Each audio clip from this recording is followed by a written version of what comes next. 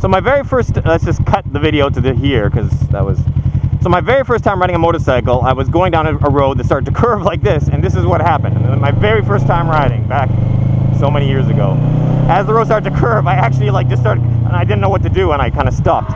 Because what I was doing was, I was trying to turn the bike to the left, but in actuality that was making it go more to the right, towards the curb, and I was like, and luckily I was going slow enough that I just stopped. You actually see a lot of videos of that, people riding a bike for the first time and they crash, and it's like, the road starts to curve and they don't know how to turn it.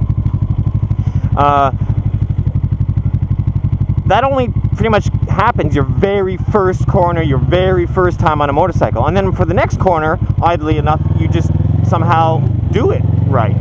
And the reason is because your brain subconsciously figures out what it did wrong the first time, without you realizing it. It's very interesting, scientifically. What happened is, like, on that first corner, I wanted to go left, so I turned left and nothing happened.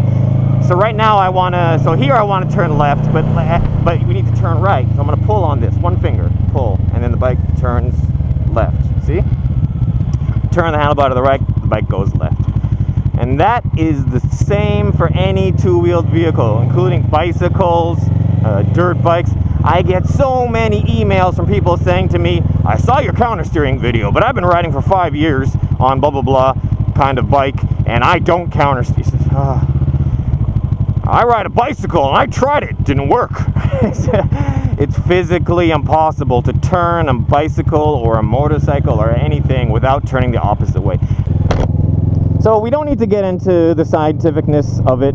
Is that a word? Scientificness? The physics of it? There you go. But it just, and let me be clear about one thing. You don't need to know this. You don't need to know what I'm explaining to ride. You don't even need to know this to ride well. I've met guys, old guys. Oh, there's like a bull or something. It's a water oxen. You don't even need to know this to ride well. But wherever your level is at riding, you'll ride a better if you do know this.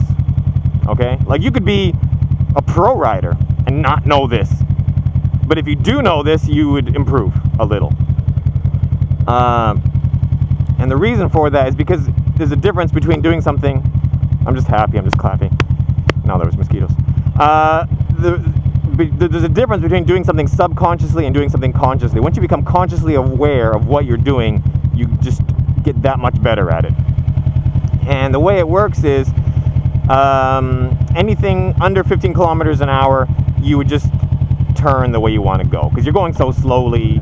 The bike just, like, if I'm just putting along like this and I turn to the left, see, I'm turning to the left, you can see the handlebar almost touching the tank, and we're going to the left, we're doing a little circle, okay? But as soon as my speed gets just like, okay, now we're doing like 25-ish, and now I'm going to pull on this right handlebar. Watch what happens. You can use the yellow line. I'm going to pull, and we go to the left.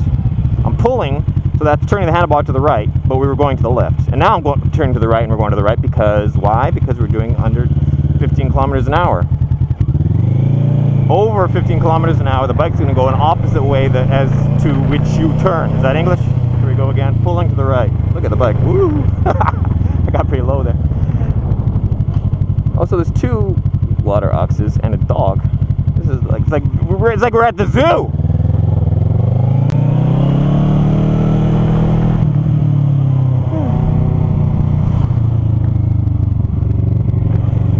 So yeah, that's how it works. Don't ask. You know, there's physics behind it and this and that. It's all unimportant. And like I was starting to explain earlier.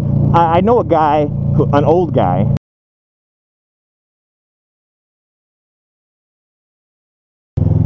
Why do I recommend, like, because I've had a lot of people watch my videos, my previous videos of countersteering, and then they write back to me and they say, wow, I went out, experimented with it a bit, and then once I got the hang of it, my bike became like twice as agile as before, you know, and I had so much fun, and I was able to like zoom around. Because once you become consciously aware of pulling and pushing and tugging and licking and fiddling and diddling, then you have more control over how much of a lean angle you have and what direction and at what time. Did I explain that? So like what I can do is, for example, this is a straight road, and I'm gonna try to keep my bike in focus here so you can see. I can just, like, you know, I can get my bike, I can pretty much lean my bike all the way down so my foot's rubbing against the pavement while going down a straight road, because I know I pull to the right, the bike's gonna drop to the left, and I know how much to pull. And the best way to experiment with countersteering, if you're new to it, or new to the concept of it, because even if you've already been riding, you're not new to it, you've already been doing it, you're just not consciously aware. If you're new to the concept of countersteering, find a straight road. You don't got to go fast, just do 30, 20, I'm doing 25 right now, and then just find out what happens when you pull. Oh, the bike drops to the left, okay? Just, and I often say, I've had people tell me, like, oh yeah, I've tried it, I was doing 30, I turned to the right, the bike went right. Oh God, physically impossible. So I tell people, what they're probably doing is they're using two hands, and then they're trying to turn to the right, but one, like, they're consciously pulling the right hand to the right, but their left hand is saying, no, that's going to make you go the wrong direction, so it's pulling the other, and then they're like, so you have to take one hand off. You don't have to take it fully off, just hover it, did I say it right? Usually I say hoover. Just hover it above the left, and then with this hand, kind of just consciously pull to the right, and then the bike, see, I'm going left, I'm pulling.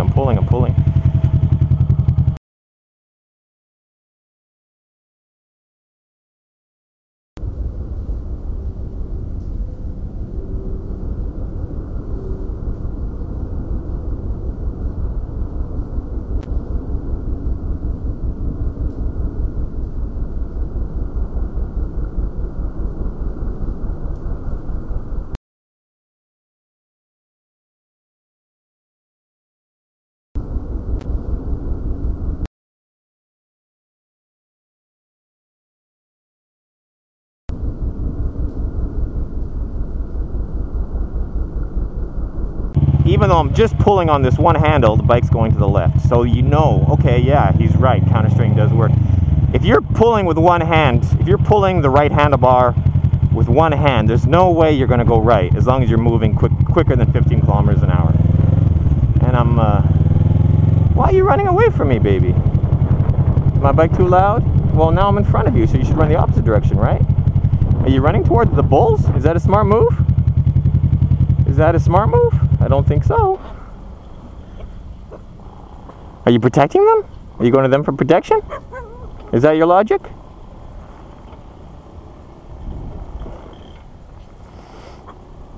Yeah.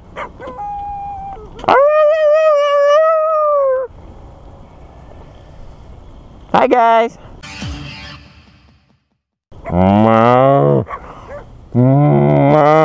Oh, that's nice. Is that for me? Yeah? Is that what you think of me? Well, you and 90% of girls have the same opinion, unfortunately.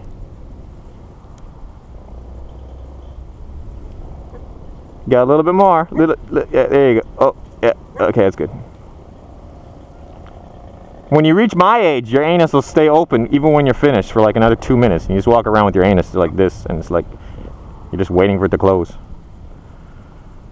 It's like one of those electric doors that open and shut, and then like the engine's dying, and it's just like you want it to shut, but it's just like